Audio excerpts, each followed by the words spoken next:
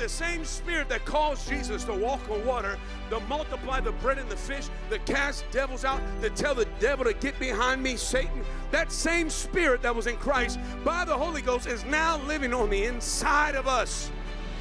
Hallelujah! The Lord is still looking for laborers to go out there, brethren. It's nothing hard. The Bible says, open your mouth and he will fill it with words. No, the Bible also said that he has shortened the days for the sake of the elect, which is us. That means that we have a limited time, brethren, to get a major job done. So I'm leaving that challenge with you today, especially for those out there, you know, that we will just come out of our comfort zone and begin to take it to the street. But thank God there's a different type of guy up in this house. I'm ready to run with all my might, see this city shaken by the power of the Holy Ghost, and see Maryland shaken one more time. If you're one of those, shout hallelujah to the Lord.